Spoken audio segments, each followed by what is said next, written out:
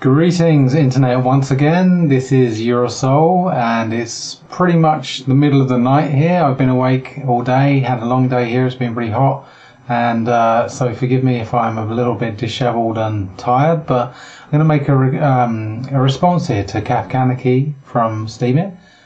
He made a video in response to an interview that I did with Danny Shine a few days ago, where we were talking about capitalism, and Danny brought up Jeff Berwick and other things which Kafkanarchy felt that he wanted to respond to by kind of clarifying that Danny's perspective on anarcho capitalism and perhaps mine, maybe it's missing some important things that he wanted to put across. So he put this video together, and it's about half an hour of him talking and explaining a variety of different ideas. So what I've done is just chopped up a few scenes, and I'm going to play them through for you here, and I'm going to give my responses.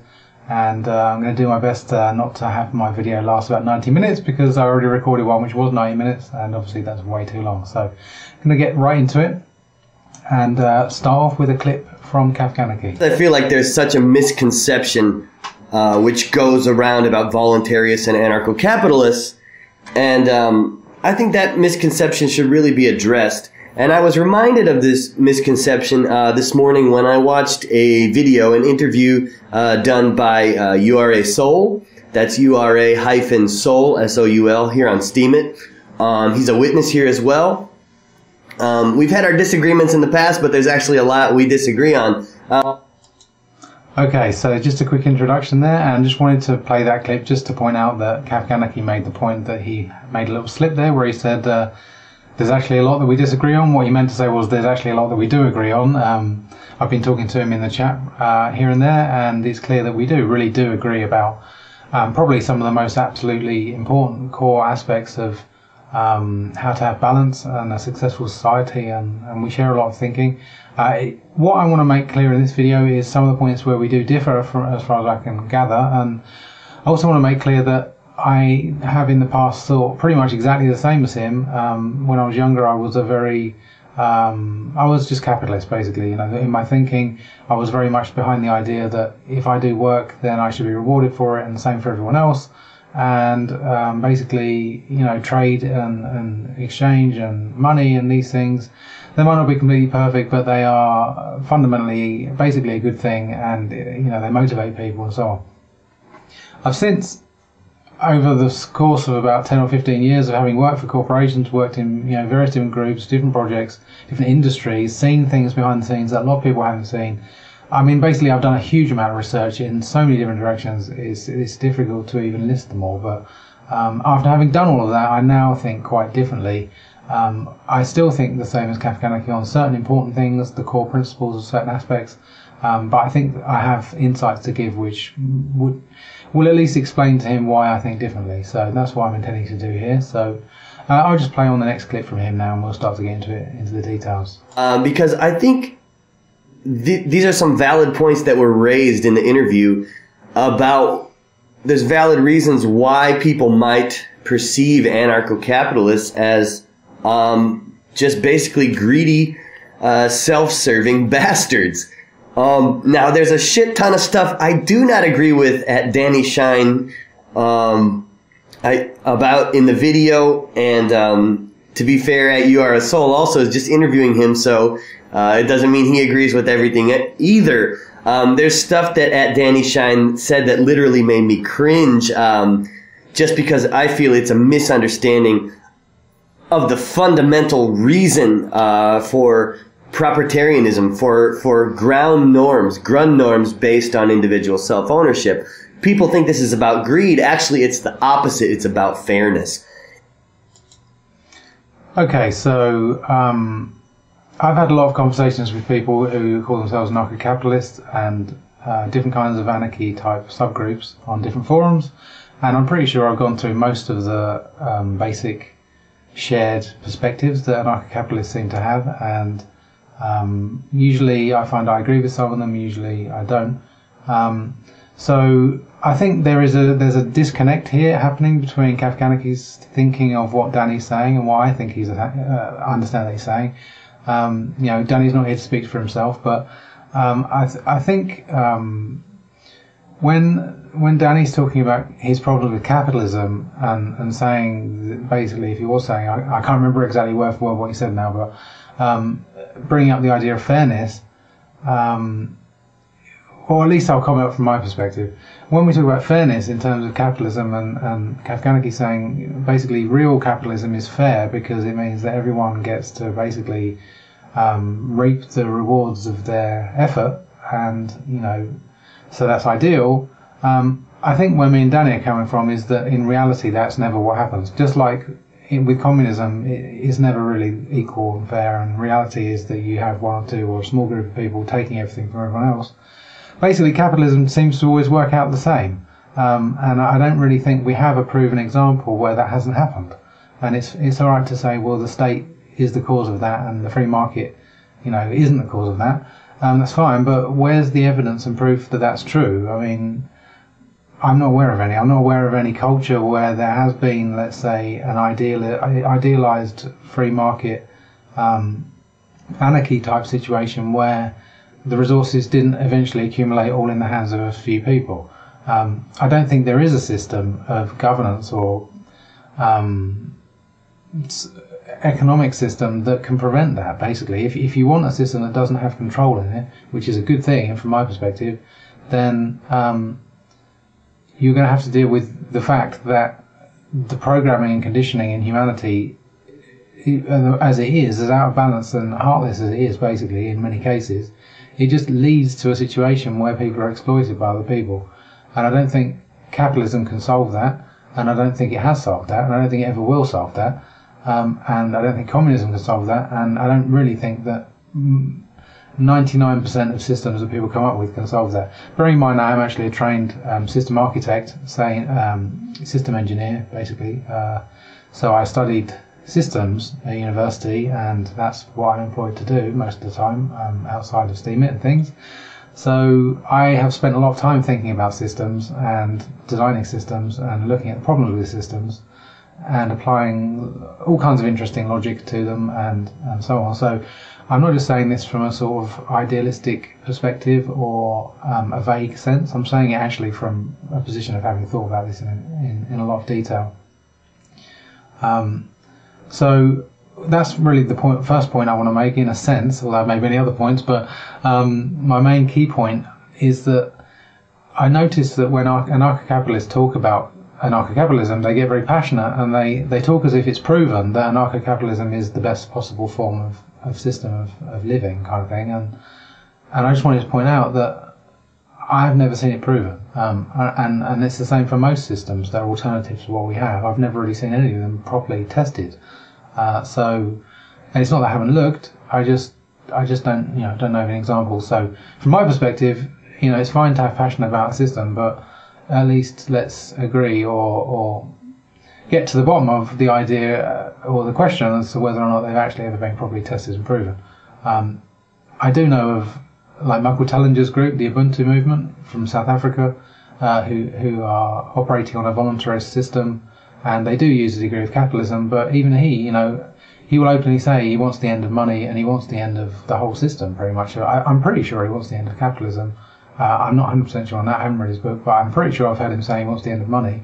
But they know that you can't just jump from our system where we're at right now in the mainstream to having a system without money in an easy jump, because the rest of the world is already using the whole system, and they're not about to just accommodate you in a very easy way. We have to have a way of transitioning, and I think that's why they've operated or opted for having their system of living where the people come together in a form of community to work together voluntarily, completely voluntarily, and however, when they make an abundance of food and so on, they will then sell that, and the idea is they become so efficient because they're working together instead of working for bosses, that they produce a lot more than they would do otherwise, and whatever's left over they can sell. So I think there's more options available than simply state-controlled capitalism or anarcho-capitalism or anarcho-communism.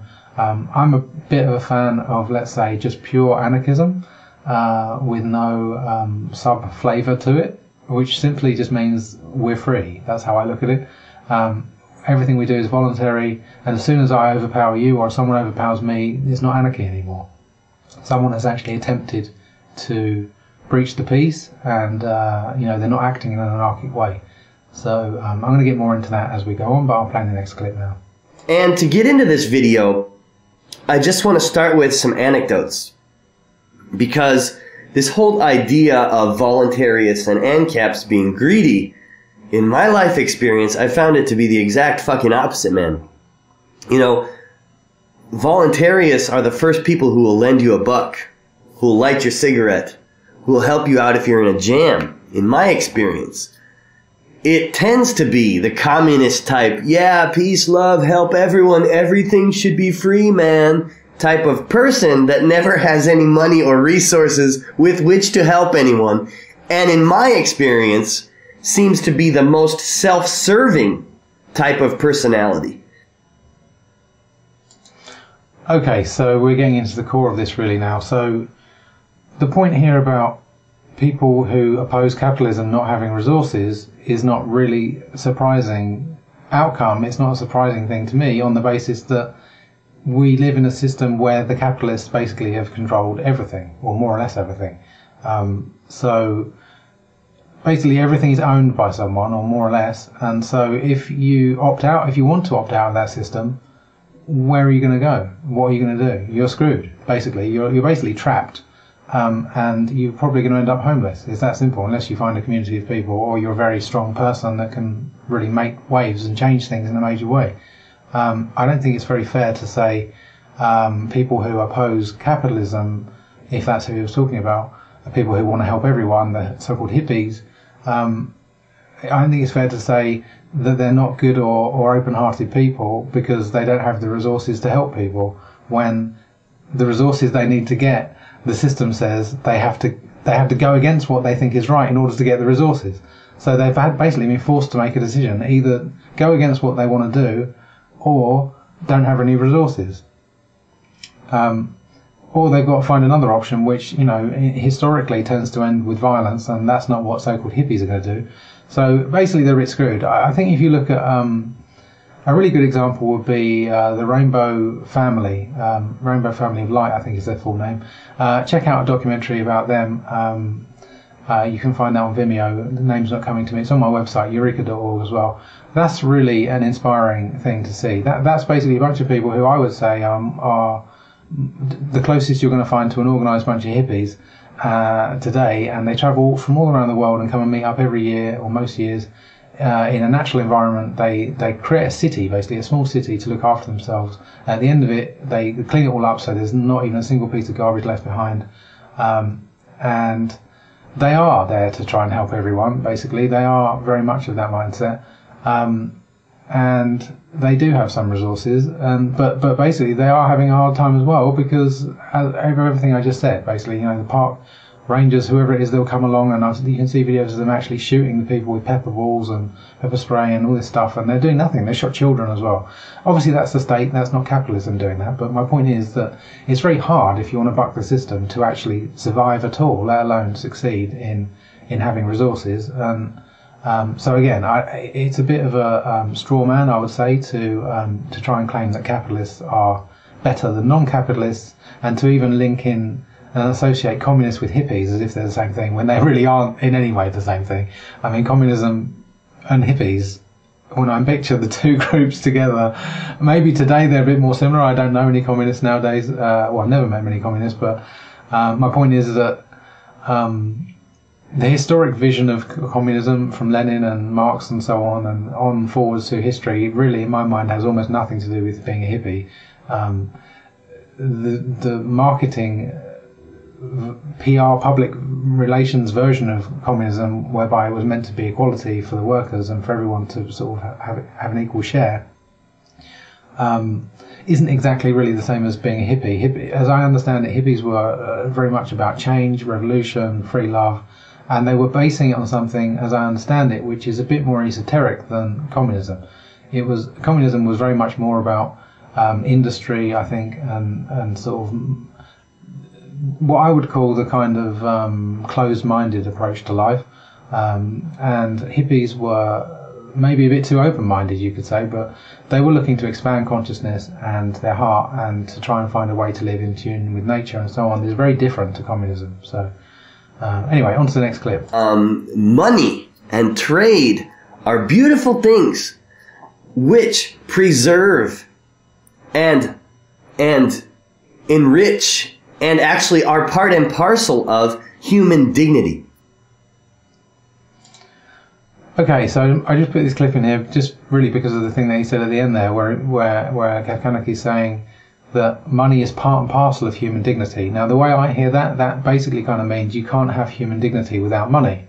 And I would totally disagree with that. I think that, in fact, money is quite degrading in a lot of ways. It places value arbitrarily on things which, numerically, which to me are sacred, things that cannot have. And it's almost sickening to try and put a value on them. You know, like my friend just had a puppy. He just received a puppy. People buy puppies. You know, it's like you've got a mother dog giving birth, and someone comes along and says, here's $50. That was what that puppy's worth. I'll give you that. This is a living being. You know, that's literally slavery from my perspective. I'm a vegan. Basically, I know that all beings are of the same source. They're people. Animals are people with different shaped bodies and different temperaments and alignments and so on, different spirits, but we're all ultimately one in a very real sense. And I think that to claim that you can't have dignity without money is a huge denial of what dignity is and what money is. And I think that most people can understand that money and freedom are the opposite of each other. You know, if something's free, it doesn't cost anything. If something, you know, if you go into a shop or someone gives you something for free, it's free. It doesn't have a charge. It doesn't have a cost. So money and free are opposites.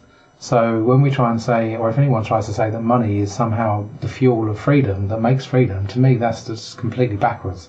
I understand the logic that says that money empowers people to have some kind of trade and opens certain doorways within a system of society that is based on exchange and so on. However, I would say that there are other systems and other approaches which you need to zoom out to appreciate them a bit and radically change your thinking on certain things, which basically show you that really money is quite a poor replacement for something natural, which is far deeper and more powerful. Money is basically a way to have an agreement with other people. So you don't actually need money to have agreement with people. What you need is an understanding and a bonding. And I think this is what Danny Shine was pointing to when he was talking about how we're all a family. And we, you know, from his perspective, we should all help each other. And I think Kafkanarchy, you know, appreciates that. And he made the point that people in reality, in real life, we're not, although we are technically a big family, we don't treat each other like a big family. And there are lots of people who are disconnected and they're not going to help each other. And that's completely true.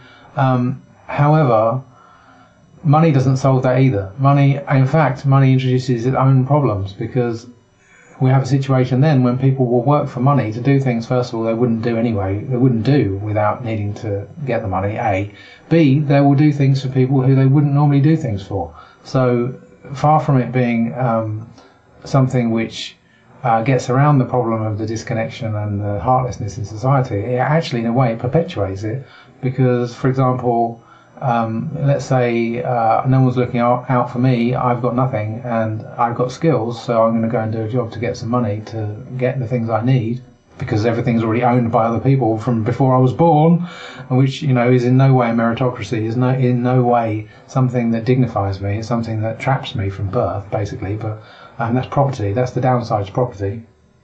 But if I need to go and, you know, get that money, then I may end up doing work for people that I would never normally voluntarily desire to work for those people, and I may just simply never find out enough about them to know whether or not I really want to work with them. I'm just, you know, I need the money, so I'm going to do the work, and that's the situation we have right now, where you know, some of the most brilliant scientific minds of the last few decades and even centuries possibly, but certainly decades, have basically gone and worked for some of the military contractors, the biggest government mass murdering, you know, entities on the planet, because that's where most of the money is for them, and they want the money. So my point is, money does corrupt, and it does help us lose sight of some of the important things in life. And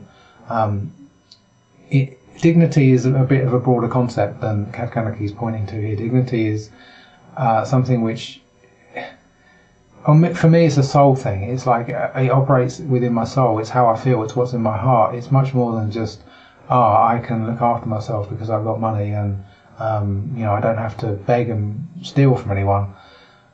If we lived in a balanced society, I wouldn't have to beg and steal from anyone anyway. We would be so in tune with nature that we'd have an abundance regardless of money or of government or of any of these things. Some of the biggest problems we have right now is that basically we're totally psychologically and spiritually disconnected from the earth and from the universe and from nature. And we're clueless. Most people are completely clueless about how to live in harmony with the earth. Some of the last cultures that really did know about living in harmony with the earth were basically raped and pillaged and murdered by European continent invaders, in North America, and those tribes who were really, when the Europeans arrived in America, the land was pristine and almost, pure. Sure, they weren't 100% perfect, they weren't 100% peaceful all the time, but they were doing a heck of a lot better than the Europeans were, and we are today. If you look at what happened when those people invaded the land, they basically exchanged, in their minds, in the history books that they wrote, they exchanged basically an entire continent for a few, kind of more or less, a few boatloads of beads and rugs and things. And from my perspective, I'm fairly sure that a lot of those tribes people basically just found the whole thing laughable. They kind of thought, well, you can't own land. Why would we even trade these things? We can't trade the land for you for these beads or whatever. I don't think they even really understood what was going on. But anyway, the point is that's if you can't kind of see that the idea of property rights is in huge conflict with the Aboriginal perspective on things in a lot of cases, at least in the way that it's played out, in the kind of structured way that white-skinned people have brought to the world, let's put it like that, then I think there's something a bit wrong in your something too closed in your perspective of what's going on, and it might be a heavy bias, and that's the thing that I have. That's the major issue I have often when I'm talking with proponents of anarcho capitalism, and many other subjects as well. But people are so rigid in their thoughts and their beliefs, and they're so convinced that their beliefs are completely correct, and they're so against the alternative, and so almost militant against the alternative, that they're stuck, basically. They're not willing to listen they don't even understand that another alternative can exist, or that there might be blind spots in their perspective, and that's why I try to sort of point people towards, and I've done a lot of work in finding these things in myself, and as a computer programmer, as anybody who's a good computer programmer will know, you can't have blind spots in your logic, because the computer's going to tell you in a blink of an eye, hey, you're wrong, you're not going home tonight, you've got to get this fixed, and we don't have that as humans. We're allowed to have sort of lazy logic in the way that we think, and we're allowed to shout about it all day long and say that it's right, and sometimes we're not going to get challenged on that, but as a computer programmer you can't do that, and as a systems analyst I can't do that, and designer, and if I'm designing an important system for someone, maybe people are going to die if I don't actually make sure I'm ultra careful about whether my logic is lazy or not. So I'm not trying to say, hey, I'm appealing to authority, I know how to think and you don't. I'm not saying anything like that. I'm just saying that, from my perspective, just trying to explain that I can see blind spots in the logic here. So anyway, move on to the next clip. That we are self-owners, and that we need to have property in order to live peacefully on this earth, right? This shirt is mine. If anyone can just come and rip it off of me at any time, we're going to have violent conflict in the world, and that's just a fucking shirt. We're talking about way more important stuff, way more important resources. Danny Shine brought up, and lots of people brought up, we're all one family. Why, you don't charge your family for things. I think this is a fundamental misunderstanding of what money and trade is all about, because even in the family unit, there is a kind of trade there, even if it's not with monetary notes or whatever. And it's all based on individual self-ownership, right? If you help your brother with a really hard move, of course you might not demand money from him. But your brother is going to understand that you used your body and your effort and your time to help him. And there's a kind of, it's not a, if you're a decent person, you know that you're kind of obliged to help the brother then next time he's in trouble. In family, that works fine. The sad reality is, not everyone outside of our immediate circle is going to treat us like family, and there's going to be conflict. And the way to minimize this potential violent conflict is through a system of Grund norms that are universalizable. The only system of Grund norms that is truly universalizable and that is truly equal, and here's where I'm getting to giving equal opportunity to everyone, is proprietarianism. And I won't even say ism, individual self-ownership. Basically, the golden rule or the reverse golden rule, whatever you don't want done to you, don't do to other people, right? Okay, so there's a few points here. First of all, I want to just make the point that for me, self-ownership is a bit of an oxymoron, if that's the right word.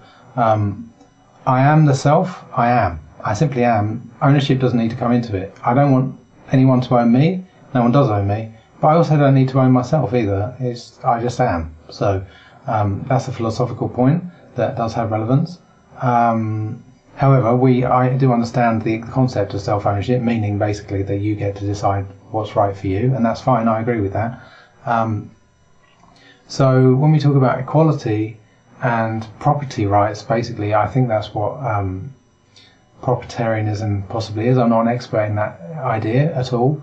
In fact, it's probably the first time I've heard it. But if we're talking about kind of the capitalist model, let's say, and the acceptance of property rights and so on, and that bringing equality, I don't really see that works, because for a lot of different reasons. First of all, we've inherited a legacy system in the shape of the world as it is right now, whereby lots of scumbags have done lots of bad things, and they've basically taken property from everyone else and called it their own. And I'm not saying again that that's the fault of capitalism, but the point is that that's where we're at. So if we're going to move to a better society that still uses enforcement of property rights and so on, then how are we going to deal with that problem? The only way you can do it is to reset everything and basically cancel everyone's rights and start again. Cancel everyone's property and start again. And then how do we then decide who has what property from that situation? If no one's got any money, no one's got any property, and we start again, I mean, maybe that's possible, but yeah, I mean, I haven't really heard anyone present a method of doing that in a functional way, and I don't think Kafkanarchy has, and I don't even think that's really what he's suggesting.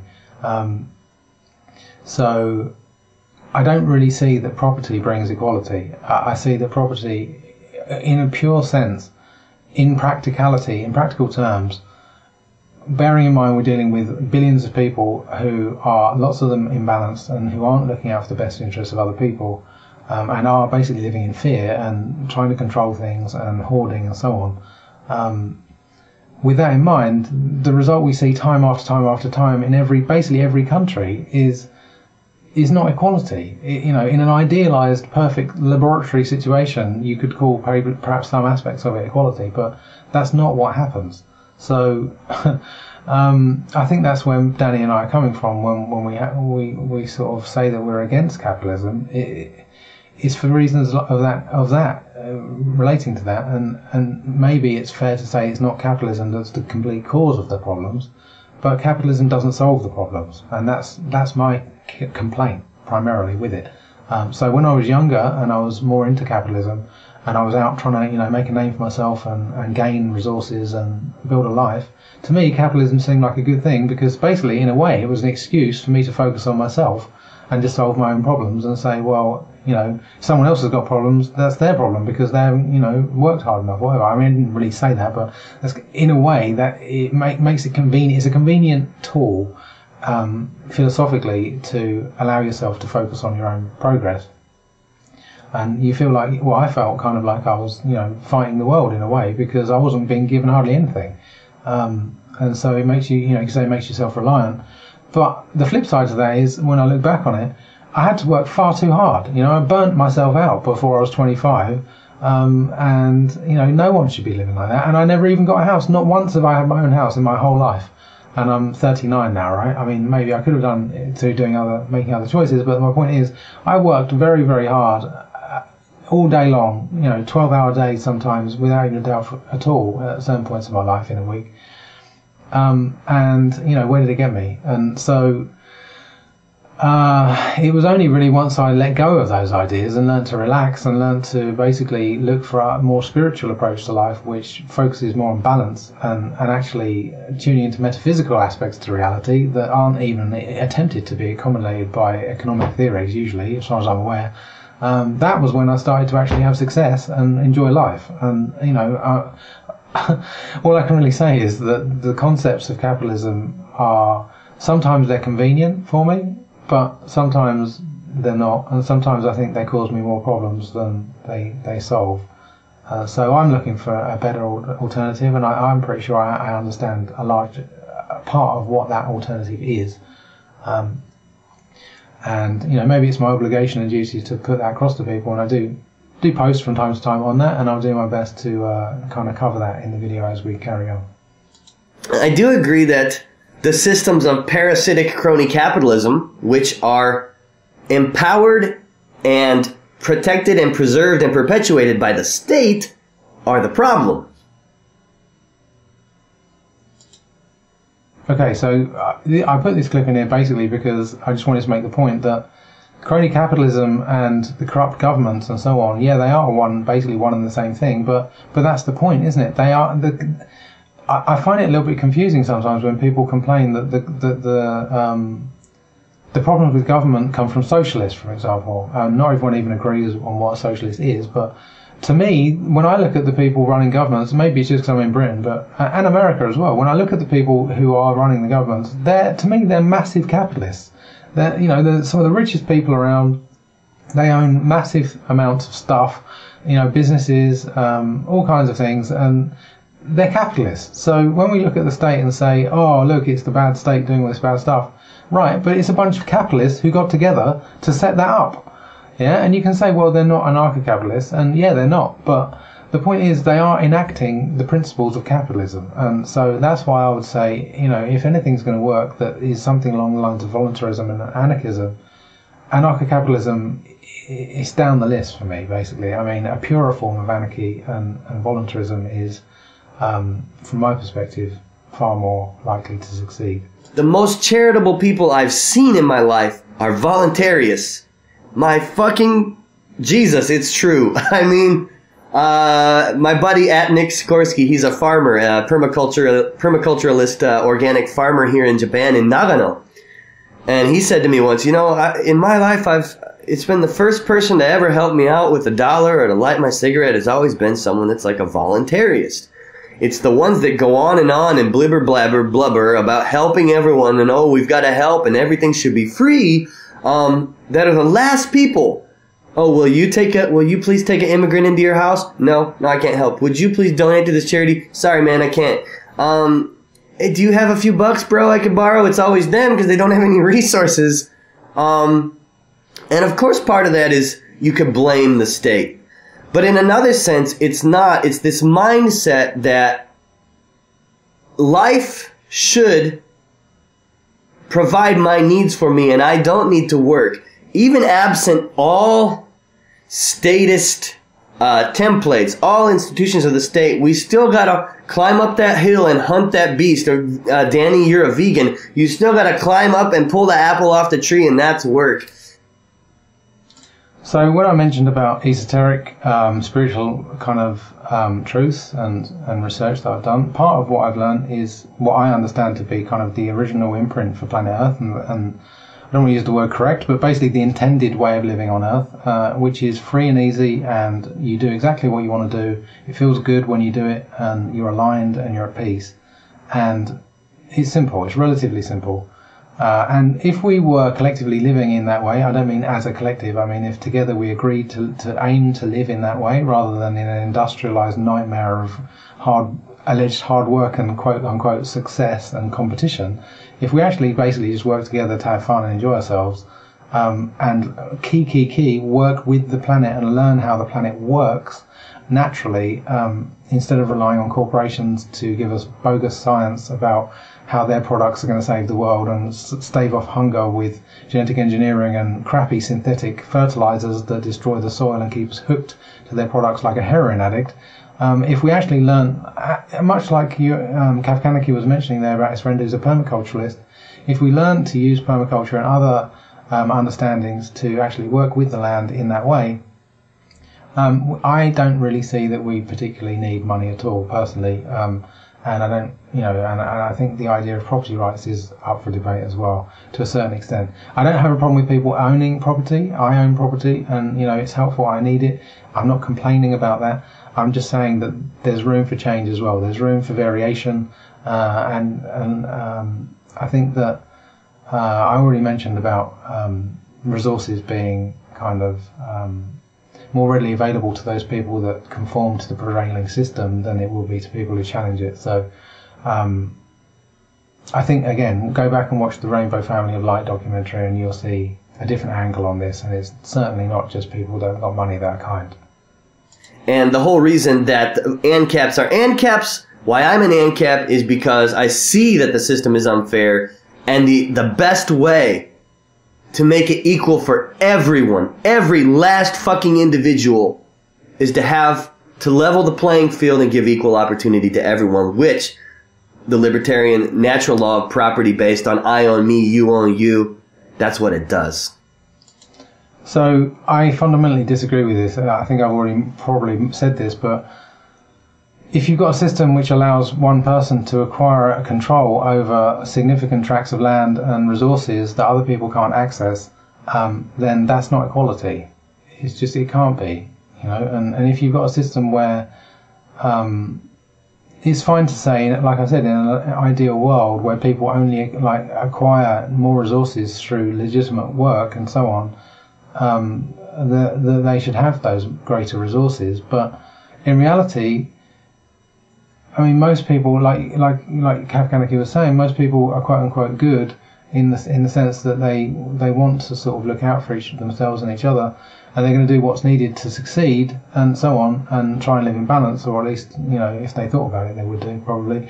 But in that case, then you shouldn't be having a situation where people can acquire dramatically more resources than other people, because how can one person's life be worth so much more than other people's, really? So then that sort of brings the question, well, if we're going to have equality, it's just a paradox. It's a contradiction in terms to me, not even a paradox, to say that equality and commerce and ownership go hand in hand, when the whole purpose of commerce, in a sense, is to create imbalance so that the people who, quote unquote, are worth more get more. And so, I mean, we can talk about this. It would be much easier to talk about this in person, and I'm sure we would be able to jump straight through a whole bunch of points quickly, and maybe we should do an interview, and maybe Danny can join us as well, and that'd be great, and I think it'd be a lot of fun. Yeah, it's just there's significant problems for me with what's being said there. As we are individuals, we are individuated, and we have various different, unique, unpredictable, unlimited wants and needs, and resources are scarce. We do need to understand that in order to survive, we're going to have an equal opportunity for everyone, and that can't be through force. Because that violates someone's free will. If you say, oh, you have more than me, bad, I'm going to punch you, that's not it either. But the beauty of the free market is, see, absent the state, if some asshole starts hoarding everything, the people around are going to see this guy is hoarding everything, causing everyone to starve. Are we really going to do business with him? Right, so, again, this is the same sort of point. If somebody does have so much more than everyone else, it doesn't really come down to whether or not you want to do business with them. The actual control of the resources is itself a form of coercion and force. It's a form of violence, basically, and this is what Danny was saying. If somebody does find a way to hoard a whole bunch of stuff, then your life is potentially threatened, or at the very least, you're more likely to be pressured to do things you don't want to do just to survive, and that's where we're at right now. But nothing about anarcho capitalism prevents that from happening.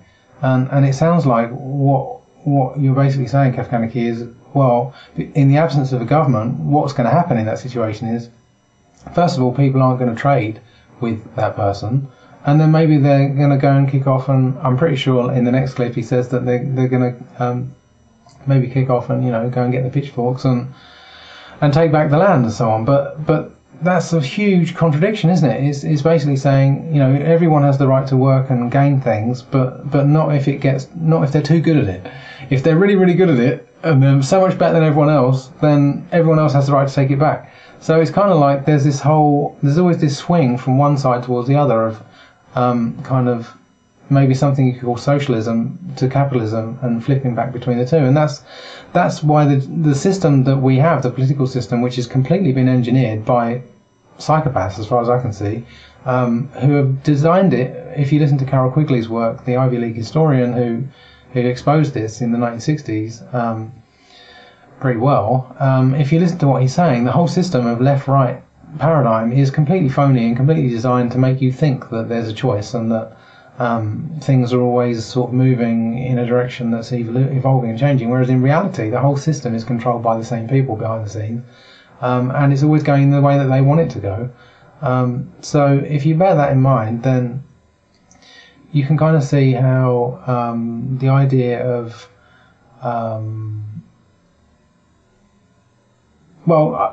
I'm really tired now. I'm actually starting to sort of fade out of it and lose my thinking a little bit, but yeah, I think we should probably come back to this again, and I have already written posts on this, so I'm just going to skip ahead here before you start seeing Zs coming out of my eyes. Yeah, if you want to carry on talking about this stuff, then let me know, and we'll go into it when I'm more awake. The market rewards humanity and humane behavior. It does not, absent a government, reward destructive behavior on a large scale or on a whole or as a norm. Right now it does because the state bails out banks when they fuck people over and make people poor. It protects police that murder people. It does all of this. Right, so I've just reminded myself of what I was trying to say.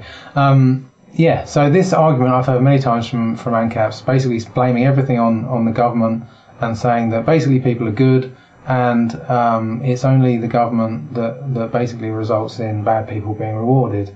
The problem is that I've met a lot of people in my life who have got nothing to do with the government, who basically are what you might call bad people, and you know they actively do things to hurt people, and they would do it on a grand scale. You know, the kind of people that would, I mean, some of the evilest things governments have done, they would be behind, and they will vote for it, and they would organise it.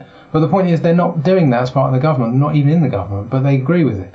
And so my point is, they would actually do these things with or without a government. And I've met quite a lot of them. I mean, maybe they're mostly the older generation, to be fair, but very close-minded, you know, close-hearted people. But maybe it's just from where I was brought up in England, in that part of the world. But I saw that quite a lot. And from my perspective, maybe that's why I'm a bit more cynical or realistic from my perspective. We need to heal. That's why I'm focusing my work on healing and balancing and evolving, because I know that no system can make up for a lack of heart and compassion. And it is possible to cultivate compassion. It is possible to cultivate and evolve intelligence of the heart and wisdom and these things, which basically when we have these things, the rest of the problems sort of melt away, because we don't need to fret over which system works better or who's going to write the rules for this and that, because we're actually conscious beings, and that's the answer to the problems. Using our intuition to guide us to find balance in every situation, and it means that I don't have to think for anyone else. No one has to think for me. It's the ideal. It's how you have free will on a planet with complex life forms and complex desires and many different individuated beings. We have to be in touch with our feelings, and the feelings are going to guide our thoughts towards knowing what's balanced and to make sure we're not overpowering anyone. I don't think it's the free market that does that. I think the free market ultimately is not necessarily good or bad.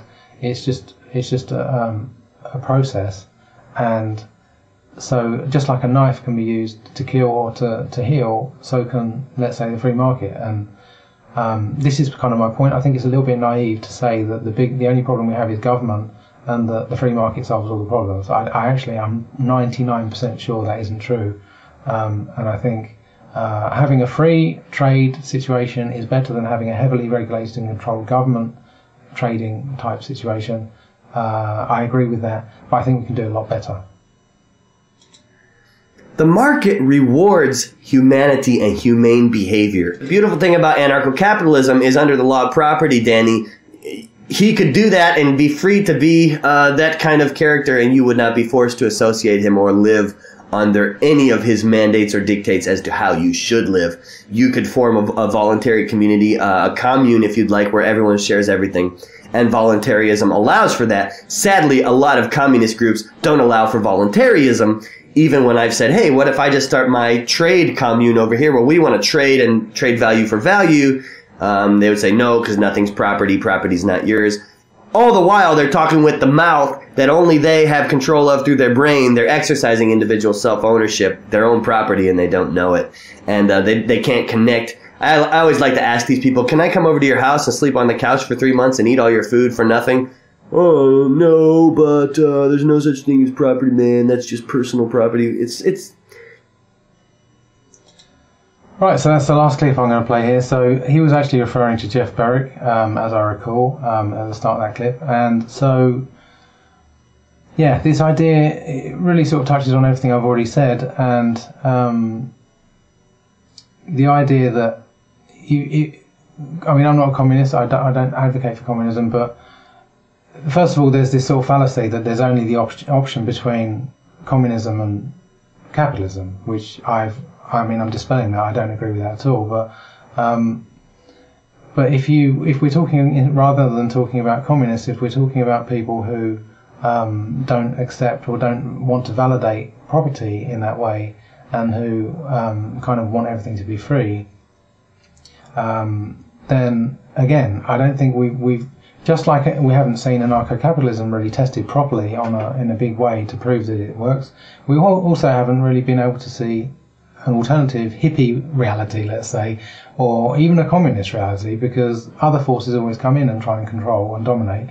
And so, yeah, again, I mean, the point I do want to make, just finally, to reiterate about the problem I have with the capitalism side of things, in the example, the flip side to what Kafkanarchy just said then, is that capitalism basically doesn't allow you to have all these different versions of ways of living side by side either, because where do property rights begin and stop? If one group says, hey, we want to have our situation where everyone shares and we're not that bothered about property rights, that they still have to have some property in order to do that. So they are then therefore forced to exist in a system of property rights and boundaries and enforcement and trade and commerce. And outside of their community, if the world at large takes a turn in such a way that basically they can't exist without that community, that voluntary type sharing type community, can't exist without trading for some reason, because the resources have been quote unquote owned by other people beyond their sort of commune, or whatever you want to call it. Basically, they're stuck, aren't they? They have to then conform to go along with not sharing with other people. They have to then do a certain amount of use of money, just like the Ubuntu group has been forced to do, even though the designer of it really didn't exactly want to do that. So basically, that's the problem. From my perspective, claiming, as soon as one person claims property rights, that basically then has a knock-on effect on everyone else, which forces them to also declare property rights, or they're under threat. That person who owns property and says, well, we can all trade and own property, at least in the way English law works, and probably in a lot of other places, they can just say, oh, well, exactly what the Europeans did to the Native Americans. They can say, oh, look at all this land, no one owns it. Or, here's this land that these people kind of own, but they don't really understand property rights. Well, we can just take it, or we can make up some phony agreement and say, hey, take some beads, and yeah, now we own it, great. The point is that if there's in the face of no competition for ownership, you can basically just claim the stuff and take it in that system. That's just how it works. I mean, that's how property works, at least in the system that we have, which is regulated and enforced using rules and regulations. If you remove the state, then how do you enforce property rules? Who is it that says, I own this and you own that? I mean, unless you've got it all documented in some sort of system which we can refer to and agree upon, maybe a blockchain, something like that. But the point is, just because a blockchain says something, doesn't mean to say that it's actually going to play out like that in real life. Someone still has to have the ability to act to enforce those boundaries, or they're worthless. and it just becomes a situation of conflict. That's all I can really say about it. And I think that's, again, coming back to the heart, and that's why Danny was sort of, in his own way, pointing to the heart and saying, you know, we've been fighting and competing over land and boundaries for far too long. And when he quoted that line about "stop this fuckery, we're all one family," you can take that in numerous different ways. And my version of that is to basically say, you know, look, the way we've been living with all this ownership and competition and all this stuff and fighting and struggle is only, it feeds itself basically, and there must be a better way to do this, and I don't really see how we can do that, how we can find that better way whilst we're placing numerical value on things and, you know, basically saying I can own this if I've got enough imaginary money of some kind. Meanwhile, someone who hasn't participated in the system that we want to use doesn't have the imaginary tokens that we think they should have in order to own something, therefore they don't own anything. So I think it's a bit hypocritical to say that it's communists that are trying to force their system on everyone else when capitalism actually does exactly the same thing.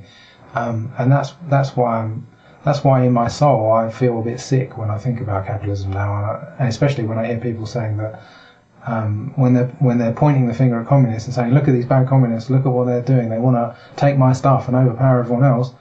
Capitalism does the same stuff. It does exactly the same thing. It's just that it does it in a way that you can put a label on it and say, oh, it's fairer. So to me, communism, capitalism, I can easily argue that they're two sides of the same coin. They're both dysfunctional, and I don't really like either of them very much. But if I had to choose one or the other, I mean, I'd probably choose capitalism. But that maybe is just because that's the one I know better. And I do happen to know that communism, as it was sold to the public, was never actually how it was acted out. So maybe there is a way to have the original, you know, promoted version of communism that never actually happened. Maybe that could happen, and maybe that I might even like that than capitalism. I've got no idea. I've never seen it. I don't know that it's ever happened. But I'm not a communist. I don't really like to call myself a capitalist. I don't like any isms at all. I just like to be free, and I like to feel good, and I like to be creative, and I like to solve problems, and I like to help people, and I like to just enjoy life, and that's my agenda, rather than having some sort of system I'm trying to force on anyone else. I actually like systemlessness after having been a system architect and worked with systems and thought all this through so much. I actually like systemlessness, which is something much closer to anarchy. It's the ending of the tyranny of the mind on the self, the ending of the tyranny of the mind on our own will. And that's part and parcel of not owning yourself. Because basically, when you say you own yourself, it's your mind declaring that it owns your will. That's what you're doing. And you might not think of it quite like that, but that is what you're doing. And from my perspective, that's dysfunctional. For the mind to actually decide such a thing means that it's disconnected from the will in the first place. So from my perspective, I think it's much healthier to go through the heart and to connect your mind to your will, so that we internally operate as one being instead of these fragmented parts that are sort of a bit like a driver driving a car or riding a horse. Instead of that, we're just one being that is willed and that creates. And it might sound a little bit simplistic, but it is simple, and that's good. There's nothing wrong with simple. So anyway, I talk about these subjects a lot. I've even travelled to places around the world to talk about this, and I'm writing a book about it. I've made many posts about it.